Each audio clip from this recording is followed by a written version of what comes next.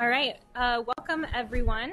Today I am pleased to introduce Dr. Svetomir Markovic to give a talk to us here at today's seminar.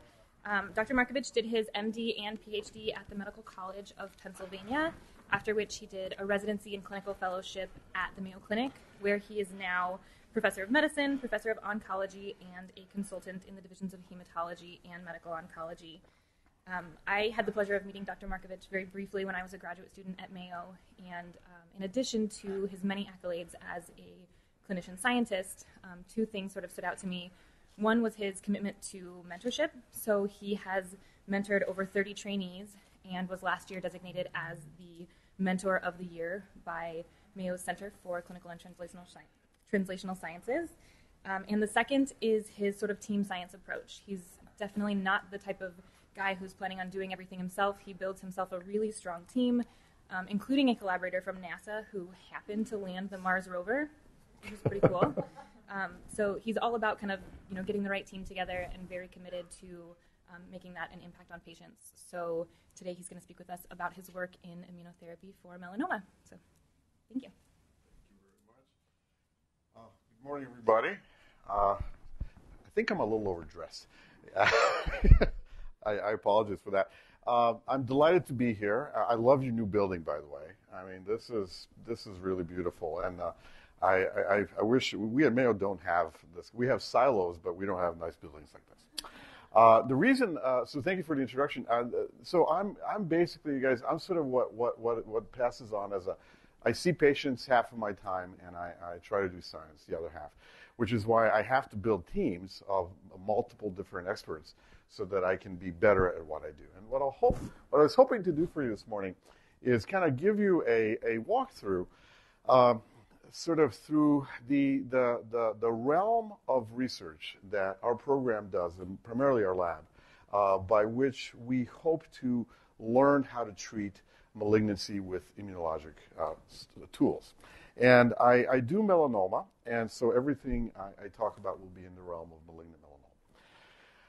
So I'll give you a little bit of a history of the natural, of sort of what is malignant melanoma, tell you somewhat about the advances in therapeutics in this disease, which William Osler, who some of you know is the father of modern medicine, refers to melanoma of the cancer that gives cancer a bad name. This was up until 2010 a malignancy that was uniformly fatal in its metastatic state, with survival times at less than a year, 100% of the time. So there's been a lot happening. I was trained as a basic immunologist, so I'll emphasize immunotherapy. And then most of my talk is really try to sort of share with you how we think potentially this could be treated better, and how potentially science can be applied. And, in its most fundamental, I'm just an applied scientist. I basically try and find out what my basic scientist colleagues do, sort of beg and borrow from them and try to do it in the clinic to make Mrs. Jones live better.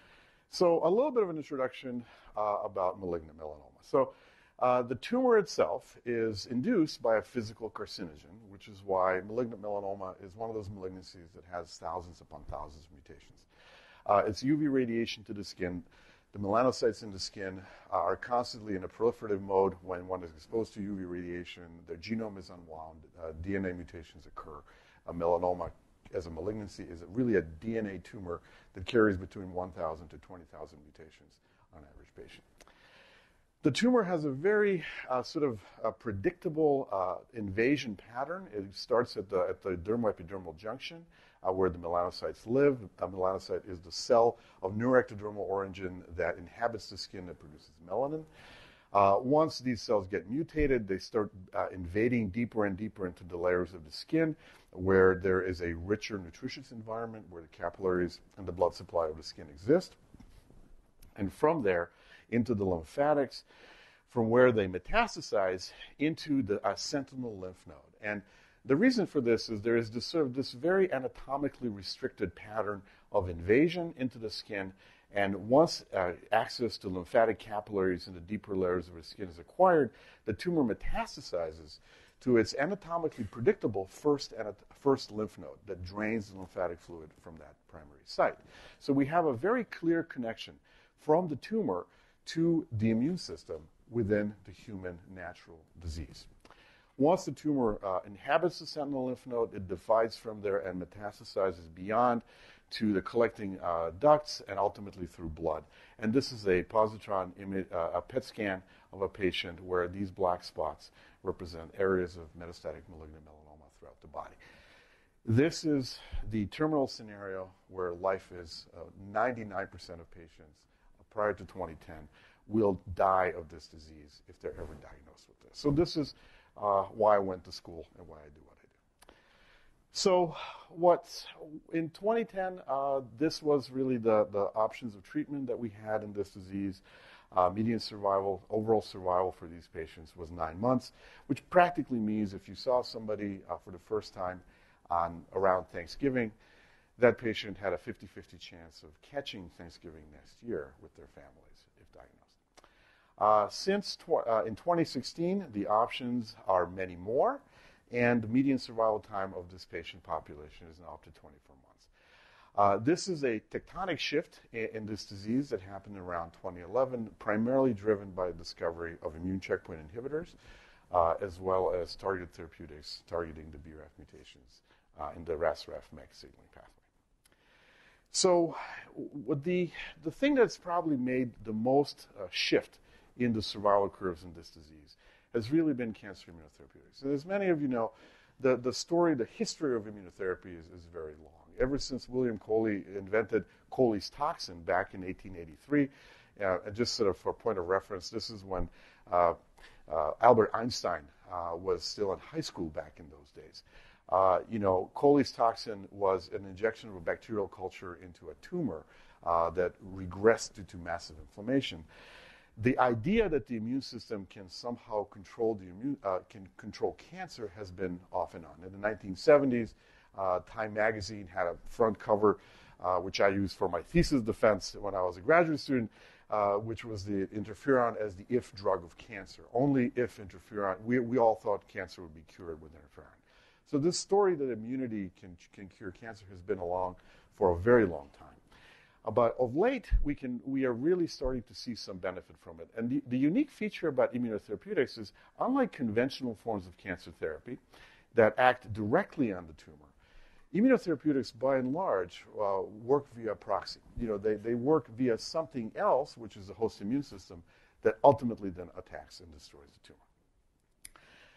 Since the last 5 to 6 years, there's been a lot of talk about immunotherapeutics. And I think, all you need to do is watch Monday Night Football, and one of the commercials is going to be about Optivo. Now the pharmaceutical industry can advertise drugs. There's been a lot of talk. President Carter was a beneficiary of one of these treatments, as have been many others. And in 2013, Science front cover was the biggest achievement of science, was in fact immunotherapy at that time. So that's all well and good, but unfortunately for those of us that live in the trenches, this really works in only 1 out of 5 patients. So, this is substantially better than what we used to have prior to this. But still, 4 out of those 5 patients will succumb to metastatic melanoma, will succumb to lung cancer, will succumb to bladder cancer, will succumb to all of these other malignancies for which these drugs are increasingly, almost at lightning speed, receiving FDA approvals as they target multiple aspects of immunity. And the question really is, for me, and when this was all developing, I was fortunate to be involved in some of the early developments of this on the clinical side. Can we use this incremental step to take advantage for a leap forward? Have we really reached the end of the beginning in cancer immunotherapeutics? And can we learn from what the successes, the true successes are? Not successes through various data reinterpretation and all the fancy statistics that we can do to interpret clinical results. But can the real successful outcomes in this field be used to learn from them and then leap forward into much more effective therapeutics? And I think so, and hopefully how we do this is to compartmentalize the big problem of immunity and cancer and compartmentalize it into smaller problems as we would address any issue in science or medicine. And can we use all of science, and not just biology and medicine, and in a few minutes I'll tell you why that may not be sufficient, to our advantage to move this highly complex, highly regulated, temporally and spatially distributed, differentially controlled system called the immune system to the behest of the host against the tumor. So what I'll try to do, you guys, in the next few minutes is really sort of walk you through compartments in which we are investing substantial resources of the story of melanoma and immunity, and how we hope to understand the interactions between the cancer and the host immune system, and learn from those interactions to develop better treatments. So the first question is, what is the tumor-immune interface? What makes up a tumor? I feel patients' tumors all the time. Anywhere between 20 and 40% of the tumor mass are not cancer cells. And the first question that I had about a decade ago now, actually more than that, is can we really see all that is happening where immunity faces cancer? At some point, there has to be a situation where, immune cell 1 sees cancer cell 1 and says, well, how are you? What do we do here? But the truth is we really can't do it very well in today's world. And, I live in human cancer world, so, I treat humans with cancer. I used to be a mouse immunologist, and I can tell you in 1988 we cured metastatic melanoma. Have been trying to do it ever since in a human, in a biped. So how we conventionally study the tumor-immune interface is using histology. It's essentially taking pieces of tissue, putting them under a microscope, and then using immunohistochemical methods and trying to stain various compartments of the various cells on this slide here. This is, of course, the melanoma, and here's the border where it touches sort of inflammatory cells. And most of the time we can do this for one, maybe two parameters in a way that we can see their relative location. Not grinding them up in solution, but actually seeing where they are. So this is immunohistochemistry for CD3. And you can see sort of a variety of brown staining cells here at the periphery of the tumor and nothing really inside. So if all we had to do is this kind of data, our conclusions would not be very, very deep. But what if I told you that one can stain up to 200 different immune parameters, 200 different biomarkers for each individual cell in this field, and if you can do it for every cancer cell and every immune cell that is facing a tumor in a human after it's been resected surgically. So that's basically what we can do today. In the collaboration with Michael Gertis at GE Life Science, over the last 5 to 6 years, we've helped develop a platform by which we can serially stain with immunofluorescence now about 350, 360 different immunologic phenotypes and signaling pathways and so forth, and be able to anatomically locate it by simply iteratively staining for one biomarker, saving the fluorescent image, inactivating the fluorescence, staining with another antibody, saving the fluorescent image, iteratively staining, and stacking those images up to 200. We can do it very easily up to 60 and 70. 200 is the limit. And one of the staggering things that absolutely frightened me when I first saw this data is look at the inhomogeneity of the various compartments of one little 2-centimeter tumor as vis-a-vis the presence of infiltration of immune cells.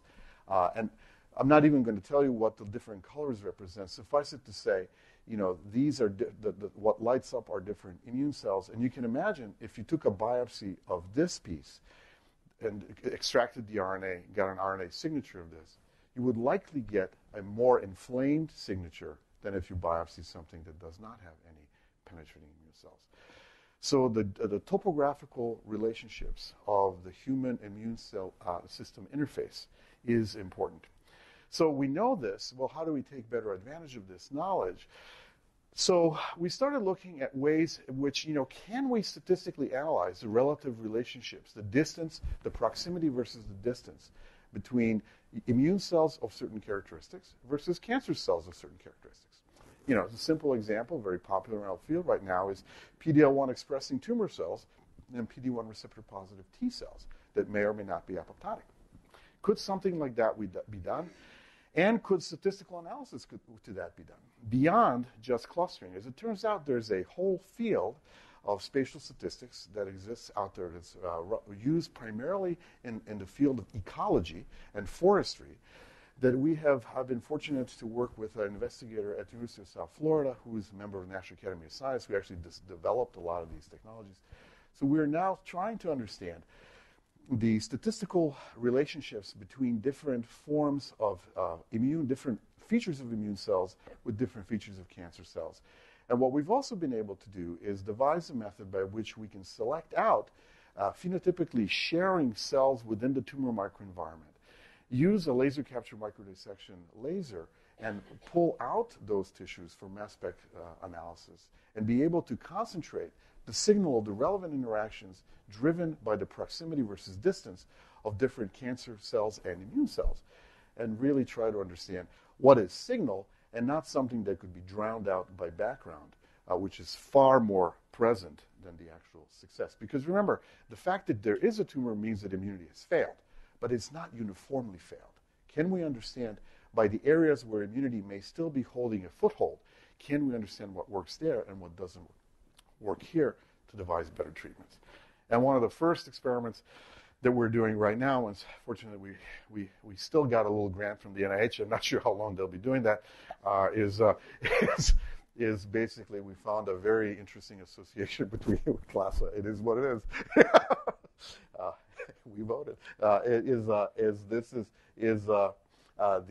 turns out that HLA class 1 is a very profound driver of the character of T cell infiltrates within the tumor, and trying to understand that is something that's uniquely made possible by this new technology.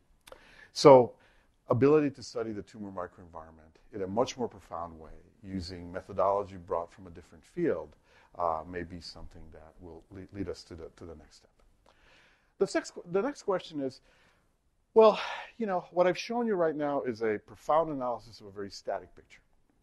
But some immunotherapeutics work. A lot of patients get some benefit from immunotherapy early on, and then treatments fail. So there's a temporal domain to all of this. Immunity sort of works and then doesn't work, or maybe doesn't work and then works. So is there a way for us to maybe visualize the immune system without taking somebody's liver out, looking at it under a microscope, and then putting it back in? I've got a lot of friends that are surgeons in Mayo. Mayo brothers were surgeons, so we have surgeons everywhere over there. But not even they would let me do that. So, can we create a molecule that can tag the immune system, immune cells invading cancer?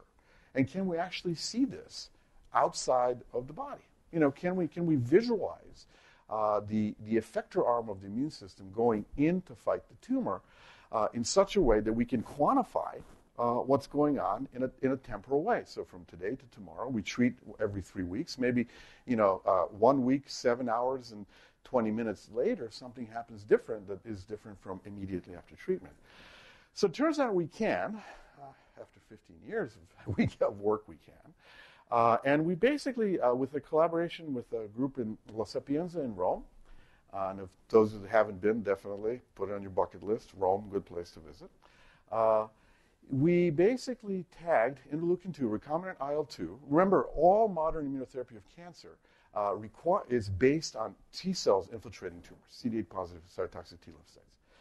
So what if we could label the IL-2 receptor, CD25, with radio-labeled interleukin-2 with technetium-99, which would emit gamma rays that we can actually see from a gamma camera outside of the patient?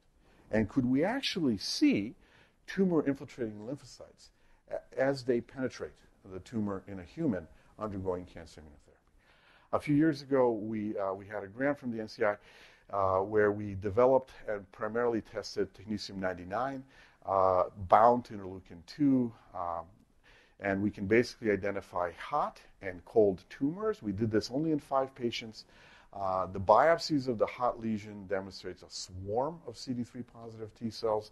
The cold lesion, this is basically where the tumor is. This is the periphery of the tumor, had no infiltrates.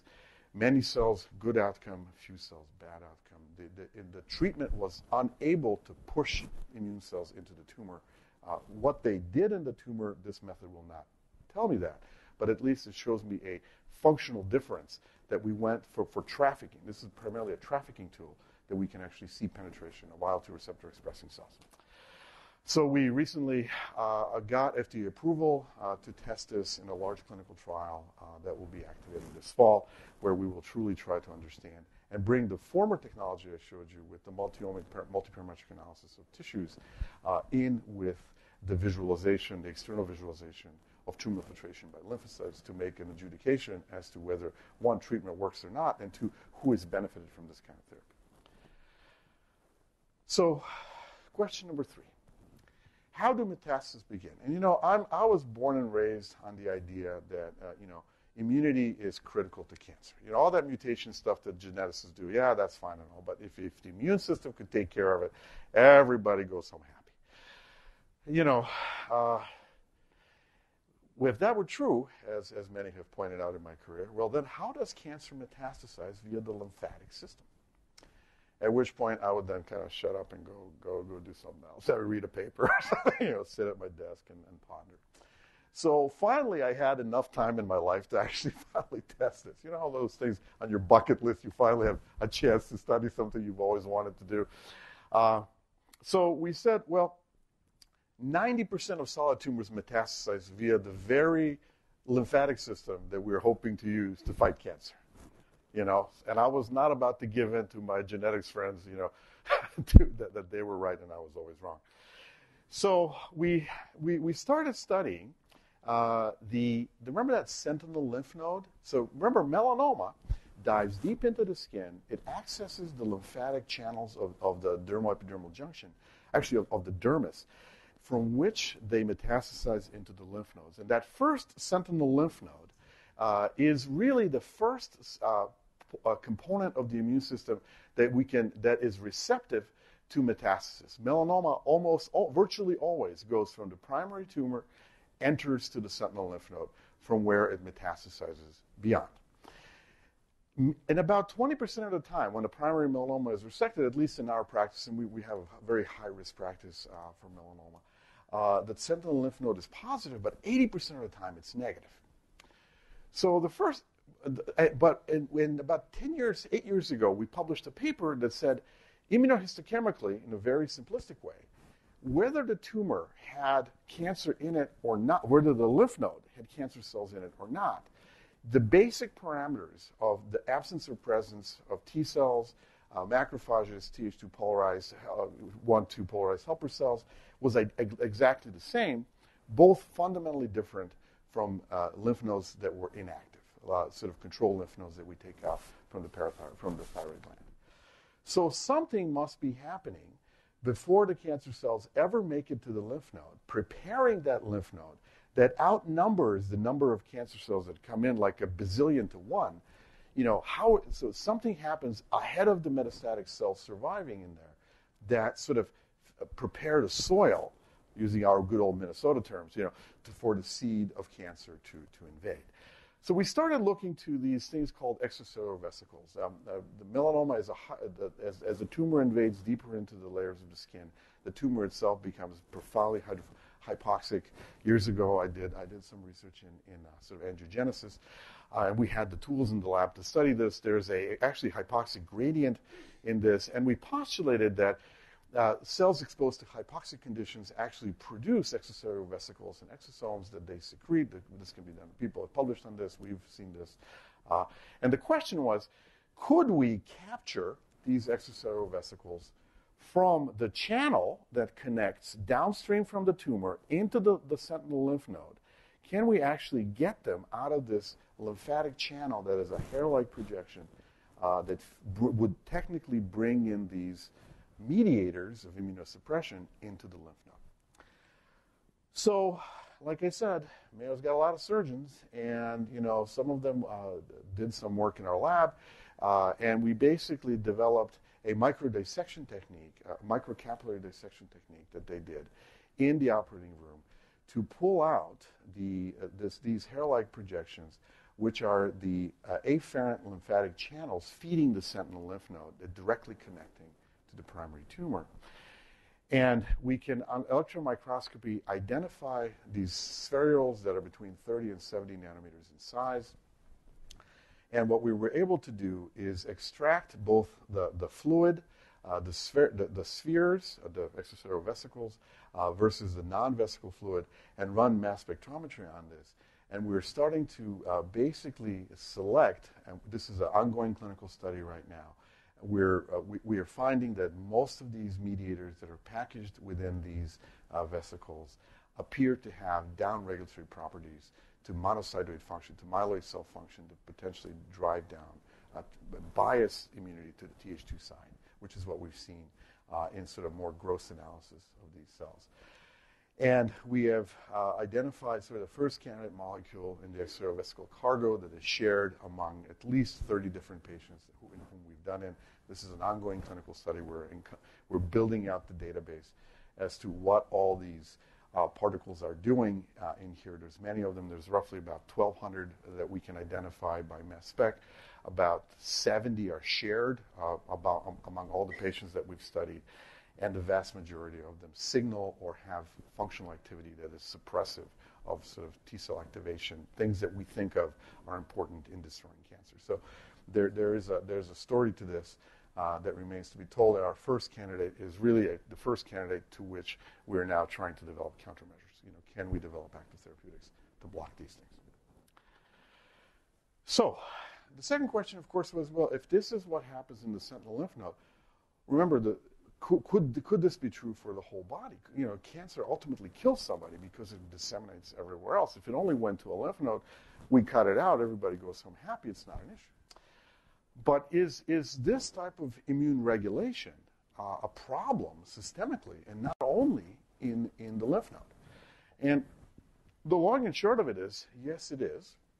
In patients with metastatic melanoma, many years ago we published this paper where we looked at about the 70 some odd things that we could measure at that time clinically with high reproducibility, coefficients of variability less than 15% was the requirement. And we basically measured various parameters of immunity, primarily cytokines in this experiment, in patients with metastatic melanoma, which is the stage 4 bar. This is an IL-4 concentration value, versus earlier stages of disease where tumors were resected and healthy controls. And for all those patients, we projected all of the data in multidimensional space, looking at principal component analysis, looking to see the natural grouping of the data. And PCA allows us to see, per patient with multiple measurements, which are presented as vectors, how would these data group together? And we saw grouping of the brown balls relative to everything else, and the browns were the metastatic melanoma. And this is the IL-4 version of those measurements. And what we're able to find is that systemic immunity in patients with advanced cancer really was profoundly Th2 biased. And around this time, we also developed a artificial APC method to quantify CD8 polarity, CD4 polarity that was able to support this finding that came out of cytokine work, suggesting that systemic immunity in advanced cancer is not normal. The reason we thought it was normal is because the functional assays that we did required a week of culture in vitro. So all of the cytokines, all the mediators, basically reprogrammed back to normal ABO serum, and were lost.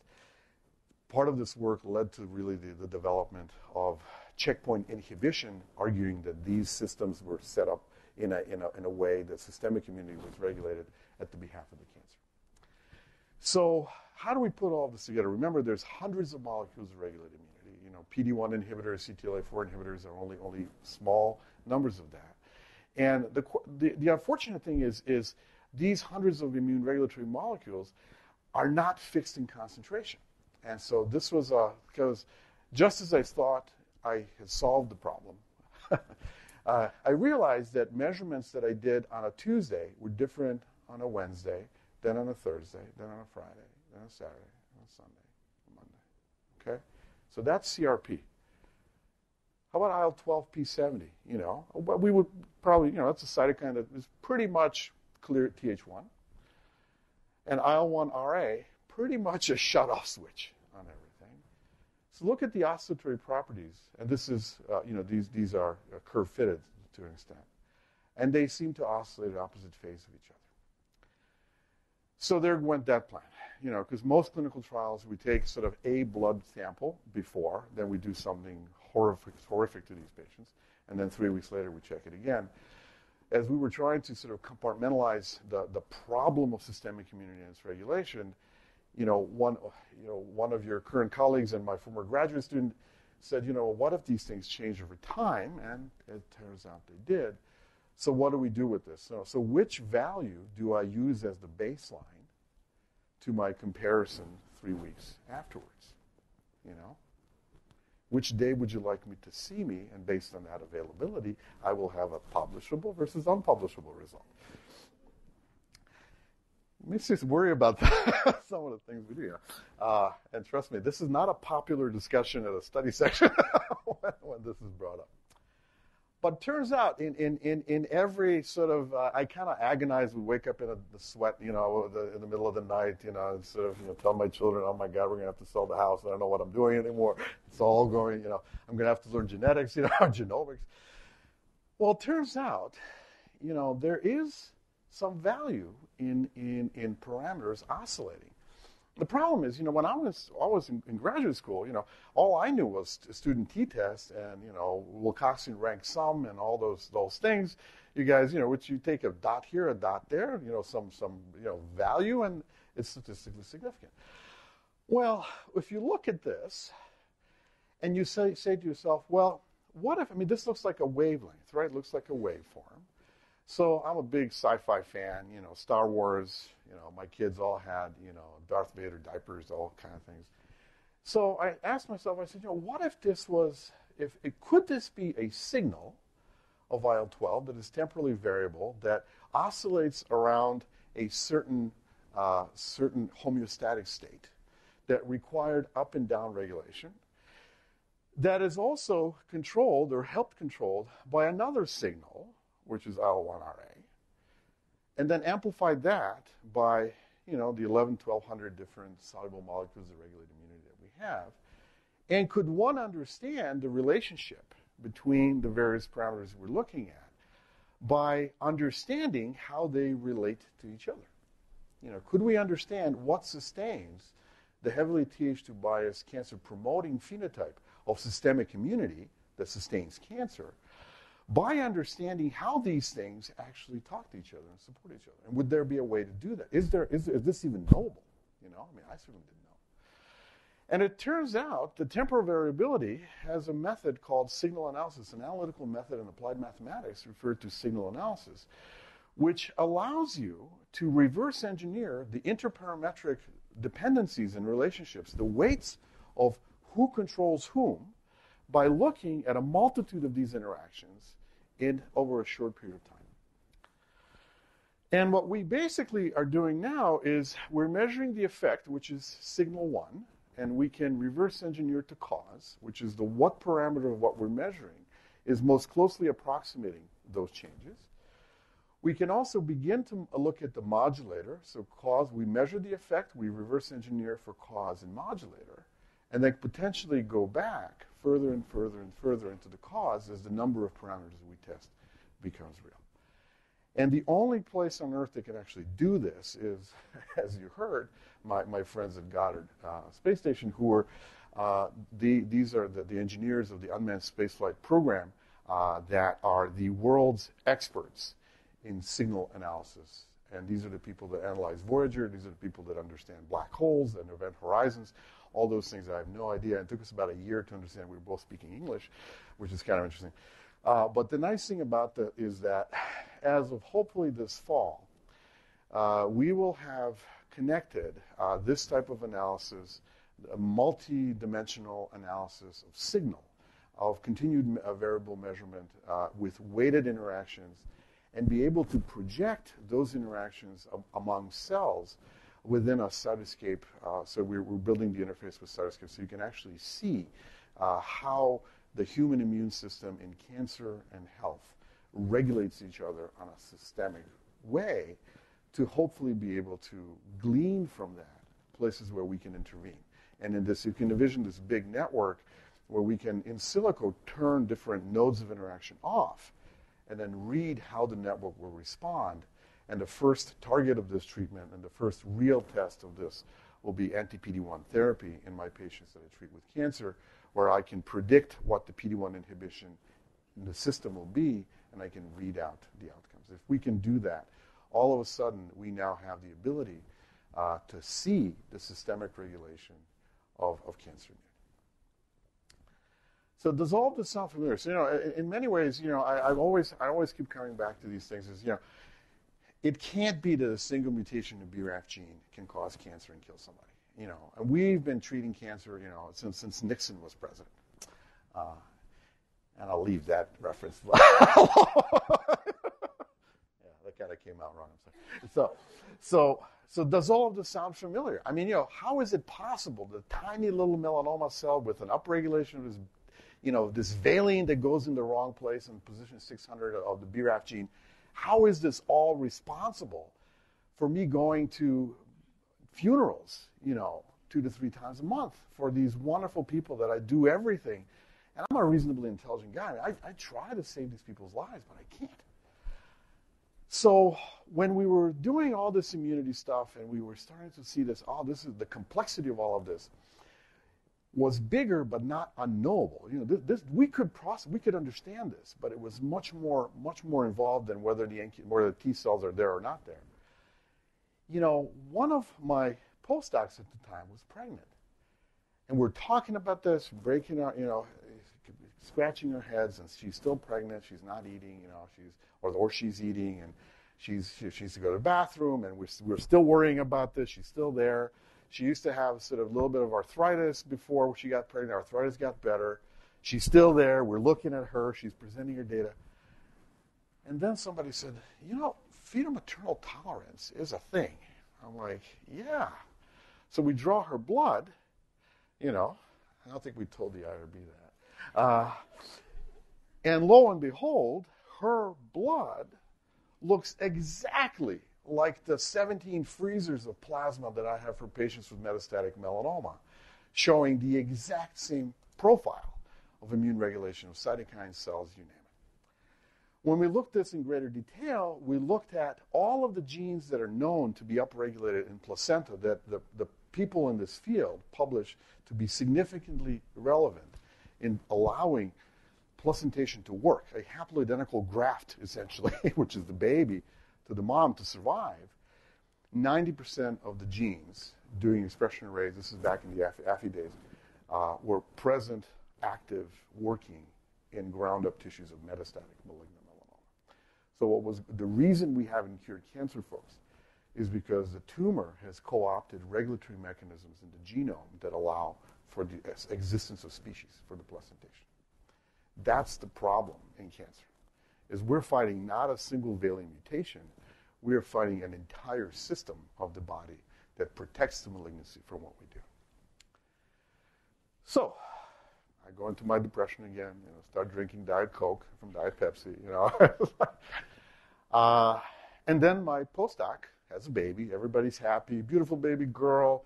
She starts complaining of pain again in her knees, and so we start longitudinally studying pregnancy and immunoregulation of placentation now that half of my lab has all learned everything that's ever been written about fetal maternal tolerance, because that's all we're talking about. And we're a cancer lab. Well, it turns out that the Th1-Th2 balance, which is what we found to be fundamentally problematic with cancer being Th2 balance, patients with malignant disorders proceed from a state of normal of Th1 to Th2 malignancy until death. But what's fascinating about human pregnancy, and there's really no model for this. I mean, the model is sheep. So, I'm not sure I could ever be funded to do sheep research. But what happens in human pregnancy is around the second half of the second trimester, the population of signals, primarily cytokines and cells, begin to shift from heavily Th2 bias back to Th1, basically recapitulating normal immunity. And the question is, what in the world is happening that is systematically shifting this immune regulation at this time back to normalcy? And the question for us is, if we could understand this in the 9 months of a pregnancy, can we understand how to turn not just a single molecule, but what is the armada of signals controlling cancer immunity away from oblivion, which is cancer, back to normal, and potentially reject the tumor. So I'm happy to report we have two potential candidates. One is galectin-9, which seems to be a key downregulatory molecule that fights this. And the other one is soluble cell-free DNAs that come from the placenta. They're between 30 and 300 base pair long, heavily AT-rich, that seem to be not agonists on the monocyte side. I'm not even going to go. We've published on this. Basically, it's a galectin-1 story. Patients with metastatic melanoma do poorly if they have galectin levels that are high versus galectin levels that are low. Galectin is expressed in the exact same features as PD-L1. It acts on monocytes. And in a summary, what it basically does, galectin-9, which is heavily present in placenta, in the syncytial trophoblast, drives a Th2 signal, drives M2 macrophages that make VEGF and make tumors grow, blocks Th1 cells by directly causing apoptosis, and expands every size and shape of regulatory T cells. And in about 2 months, thanks to Dr. Janeth Pineham here at the university, we've developed a humanized monoclonal antibody to target this. So hopefully in about, by the end of this year, we'll be taking this into a clinical trial to target this. So that's kind of where a lot of that immunology sort of is right now. And, you know, as our lab is doing this and we're sort of learning all these things, these nanoparticles, and we do all these other things, we said, well, there's this whole population of cancer drugs out there that exist. It costs pennies on the dollar. You know, the one, I don't know how many of you realize that, you know, chemotherapy of cancer, the reason we cycle therapy or their maximal doses of treatments that we give, all of that is a function of the side effect of chemotherapy, which is suppression of immunity. We wipe out the neutrophils, we wipe out platelets. We can only give so much so we don't completely destroy the bone marrow. So in a weird sort of way, all of chemotherapy really affects immunity much more reproducibly and reliably than it ever affected cancer. So the question is, you know, talk about anathema. You know, I gave this at the National Chemotherapy Foundation talk, and didn't go over very well. So, you know, so I said, well, okay, you guys, you know, how about, there's a lot of old drugs. We're developing all these systems to study immunologic agents that we think we know how they work, and we try to validate them.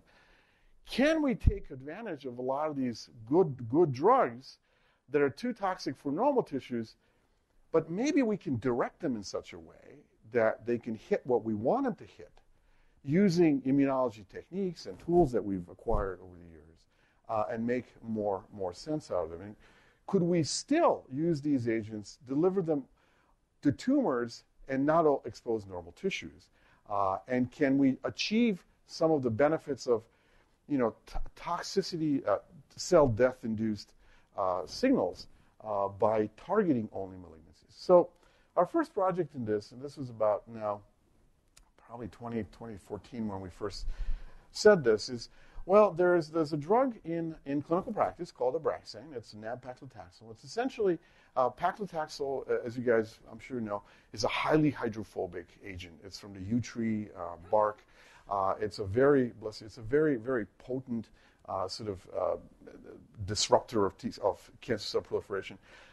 And it's normally given in a version of peanut oil because it's so hydrophobic, and given intravenously. And these patients have all sorts of fevers, chills, all sorts of horrible things happening to them. So there was recently, about 2005, this drug came out, and it's basically paclitaxel packaged within an albumin core. So it's a small nanoparticle. And in the lab, we were starting extracellular vesicles, you know, EVs. We had all the instruments to do sort of nano something or another.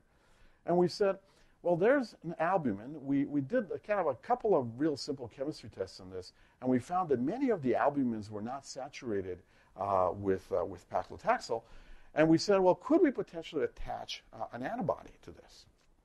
Now, you know, I teach in our immunology course, and you know, I think one of the first things I tell our students is, you know, immunoglobulins don't attach to albumins. Silly, you know. That's, what do you think?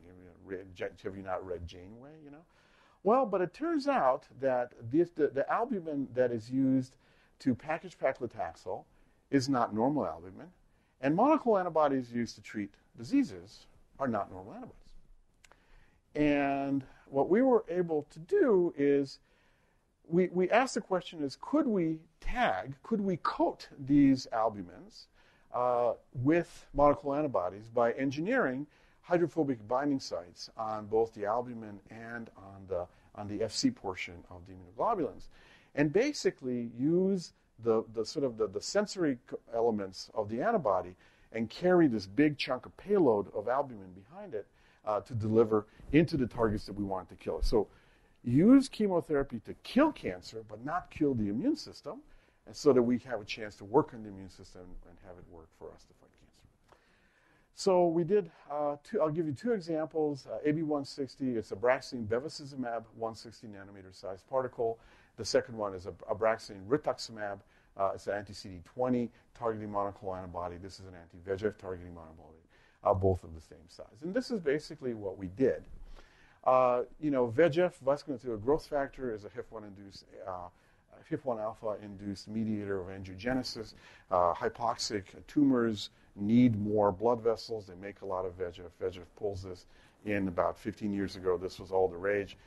What we basically did is we took bevacizumab nanoparticle. We played with a little chemistry on there, sort of opened up the Sutlo 2 site. I had a postdoc who was a structural chemist, which was very helpful. I learned a lot of structural chemistry from them.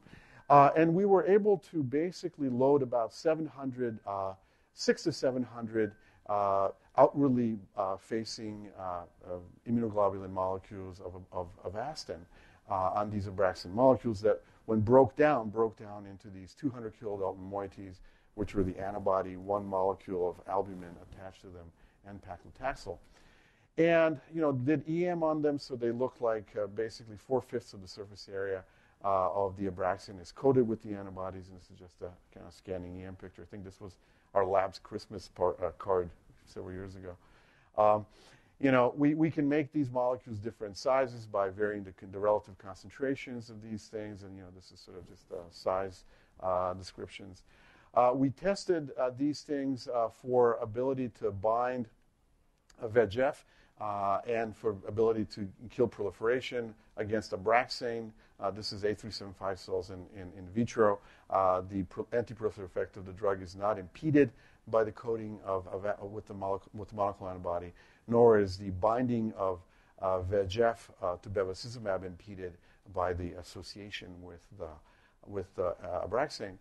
We did some mouse experiments. I can still do this. We gave some nude mice A375 melanoma, let the tumors grow to a given size, and then treat single shot with these controls. This is the complex. This is the two drugs given separately, bevacizumab, Abraxane alone, saline. And what we found is that the animals that were treated with the complex molecule of AB160 did the best. Took this into a phase 1 clinical trial. I was fortunate to get a grant on this.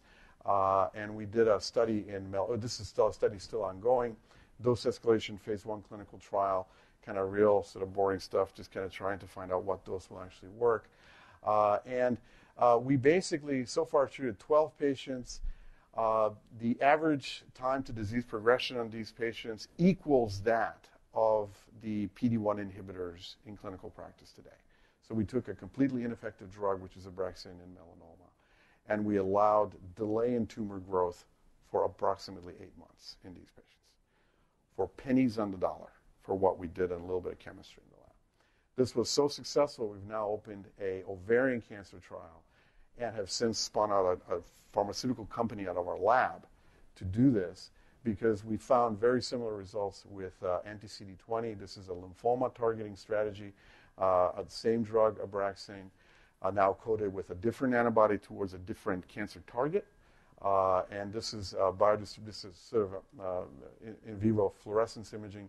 And you can see just basically the point here is that the AR160 molecule, it's a fluorescently labeled Abraxane. The A is fluorescently labeled.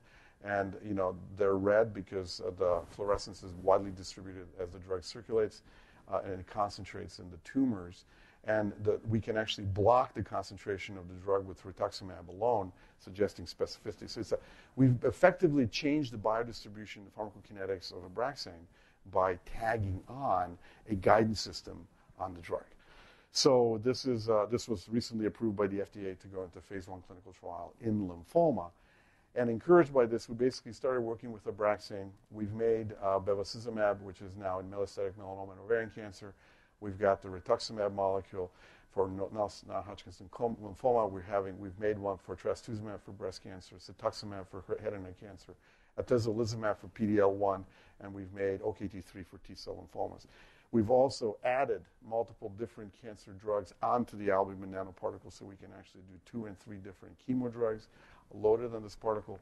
Plus, we've also created a non-toxic nanoparticle that we can load multiple antibodies. Potentially, this experiment's getting read out this Friday. Can we actually finally create an artificial antigen presenting cell where we have a class 1 molecule with a peptide loaded in it with a CD28 that is stable enough not to release the CD28 until the interaction signal 2 is engaged, and basically present, go do what the dendritic cell world has so tried to do, me included, in the late 90s, early 2000s. Can we create a artificial antigen presenting cell that will not succumb to the counter-regulatory signals that I've shared with you in cancer and simply be able to drive an immune response? And I won't talk about neoantigen discovery because I think you guys need other things to do today, but listen to me. So in summary, what I've hope I've done is sort of give you, sort of the reason we do this in our lab, in our program, in our group, is, we want to really have meaningful clinical outcomes. It's, God forbid any one of you in this room ever suffers from this diagnosis. You'd want somebody like me on the other side trying to help you through it.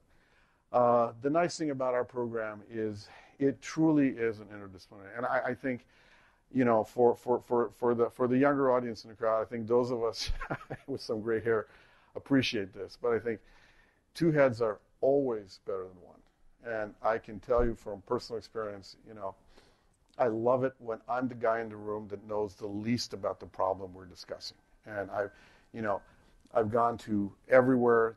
I've cold called, NASA asking for help. So, it is amazing how much enthusiasm and help exists out there in the world. If you want help will be given to you. Like in Hogwarts, right? Anybody? Oh God, you guys, it's too early. Have some coffee.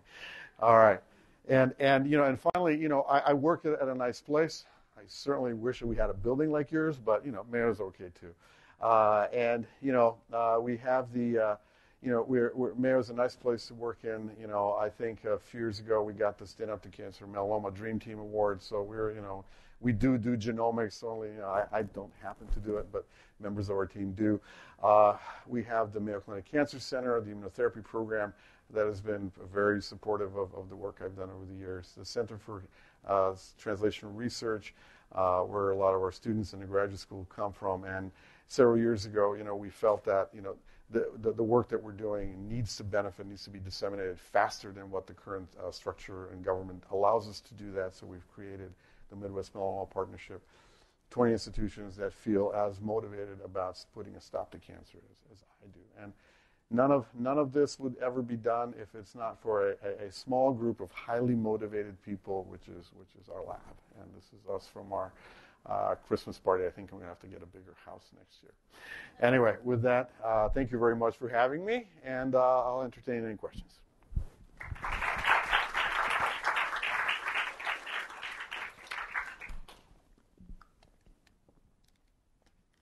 Who wants to go first?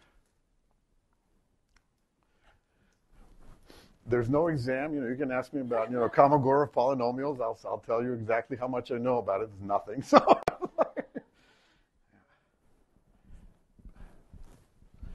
Hi, that was a great talk. I wanted to tell a little story before I asked my question. So I postdoced at Mayo from 03 to 08. I remember I was hosting a speaker from UCSD, and he said to me over breakfast, "Scott, I'm really worried that I'm underdressed for my visit to Mayo." My question was, I was fascinated by the oscillatory nature of the cytokines and receptors that you showed. Do you think that there might be opportunity for oscillatory deployment of therapies, particularly immune therapies? Exactly. So to be honest with you, what's interesting about it, so we actually had a funded grant, and then CTLA-4 got published. The New England Journal published this paper, and I had a grant just prior to that, ready to open, that I ethically couldn't do the study. That looked at a drug called temozolomide, which is an oral agent that preferentially depletes CD4 cells. It's active in melanoma, but has an unusual side effect of knocking down CD4 cells. And our idea was, could we potentially at the apex of the CD4 cells deliver a drug that would deplete them, therefore forcing the balance of scales to go into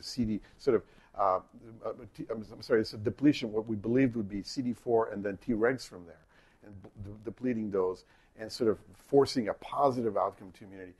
And we had done a small study that was never published, a pilot study, where we showed that the biology of something like this would work if I gave it at the trough versus the peak of the CD4s.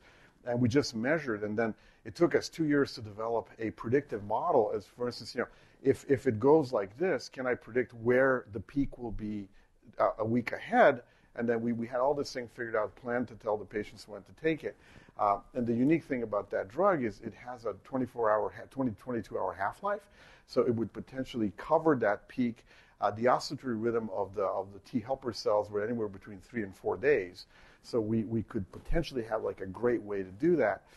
But we never got a chance to study it.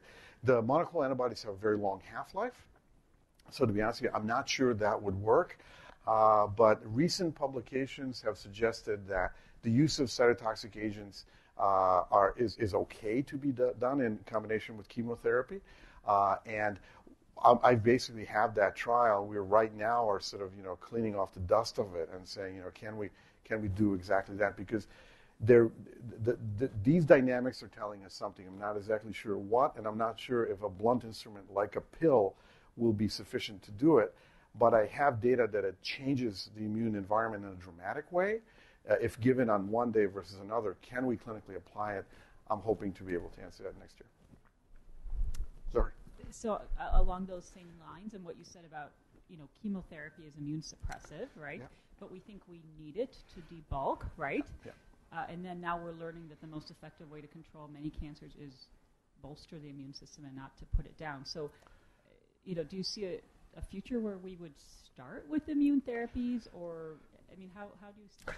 So the way I really think this will work is I think it's the yin and the yang. We're dealing in a dynamic system that is controlled by positive and negative regulators, and the equilibrium, the steady state in advanced cancer is sort of advantage cancer, and I don't think a blunt instrument of sort of wiping everything clean and restarting now, that's what allowed, you guys may know tumor-infiltrating lymphocytes, the NCI has forever done this, and the only way they were able to, when we published the original sort of systemic dysregulation of immunity, that's when, my friend Steve Rosenberg basically decided, oh no, we need to use fludarabine, which is a profoundly lymphodepleting drug, and that actually allowed the T cells to engraft. So, but that was it's a very sort of blunt way of doing it. Our effort with these nanoparticles, the only reason I got into, I don't know anything about any of this, is that we really needed to find a way to sort of surgically hit the targets we wanted to hit from the information that we were getting, and a blunt force trauma wasn't going to get us there. So I suspect that the solution will be being selective in what we shut down, being selective in what we turn on, and potentially affect outcome with minimal toxicity, which directional therapy will allow us to do. And you think that this is going to be enough to debulk like a large tumor? I can tell you, oh yeah, for instance, there's actually a dear patient of mine, multiple sites of metastasis everywhere. And it was, she had done well for 7 years. Disease had gone. I put her in 2 complete remissions. And I basically I said, I've got nothing for you. There's an ongoing trial at our institution that combines paclitaxel and carboplatin, systemically administered, a sort of indirect play on this timing, and gives pembrolizumab. And within probably 6 weeks of treatment, 80% of her disease is reduced. So there's some combinatorial benefit here. Immunity is very potent. For instance, if you stop immunosuppression for a liver transplant patient that is delivered, that liver is gone in 2 weeks. I mean, it is powerful to do this. But how we control it in time and space, and I think space increasingly more important than time, I think is going to be critical. We'll find out. Sir? I was wondering, you mentioned that and emphasized that the importance of seeing things when they're acting, right, the immune complexes. You talked about technetium-99, PET scans and stuff. So what's the future in 2017, looking at these immune complexes, how they work in human? Right. So to be honest with you, so I would say, when I give this talk, the analogy I always sort of like to bring out is this.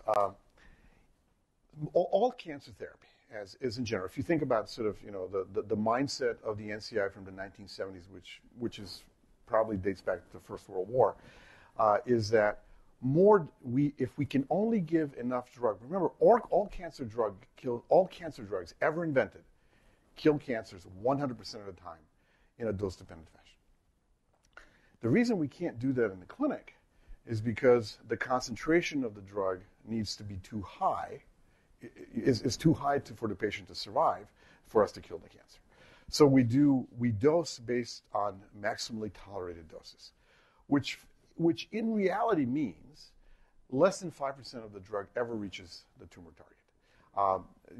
Genomically targeted, genomically informed therapeutics in the whole Human Genome Project, all that really does is defines unique aspects of the tumors for which a compound would be toxic to the tumor but not to the rest of the body.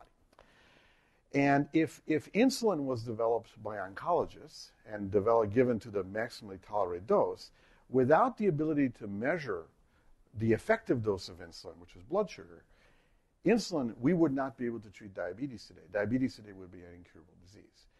So treating to a biomarker that is relevant is profoundly more effective than treating blindly to some outcome that happens months and months down the line, vis-a-vis tumor progression.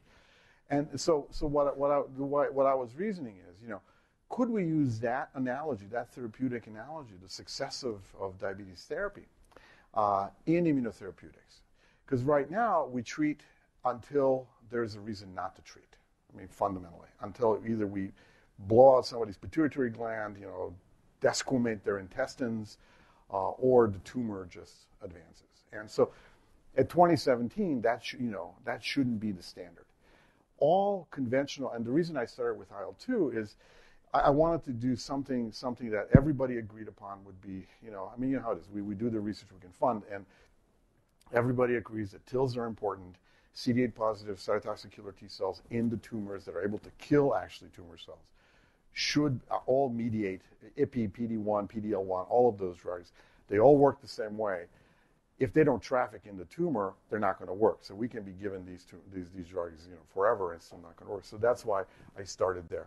But fundamentally, the chemical trick, which is how we got into protein chemistry in our lab, and do it right now, that we use to tag technetium to the IL-2, 160 amino acid peptide protein, can be done with most cytokines that would bind the ligand. Antibodies won't work because they're too big. But this is sort of a small molecule ligand receptor binding interaction. So we're starting here. The technology to broaden this very rapidly and very quickly is available. I just need a first win to be able to get the funding to do more. Sure. If there are no more questions, thank you. Thank you.